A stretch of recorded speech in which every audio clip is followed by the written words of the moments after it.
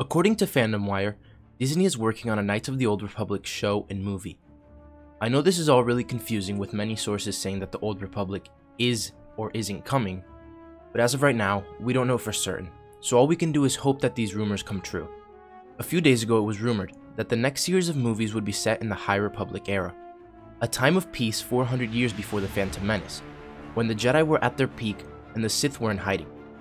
It was also rumored that we could see a younger version of Yoda and possibly Darth Bane.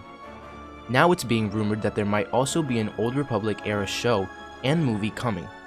The Old Republic was an era 4,000 years before A New Hope, when there were hundreds of Jedi and Sith, and there were huge battles between them, along with the Mandalorians.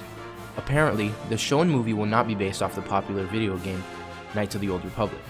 So even though Revan is canon, we might not see him or characters like Valkorion, at least not in forms that we're familiar with.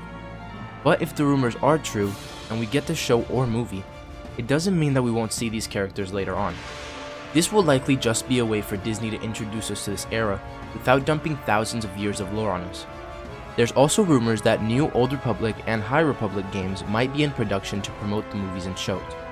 If you guys are as excited as I am for this news, let me know in the comments.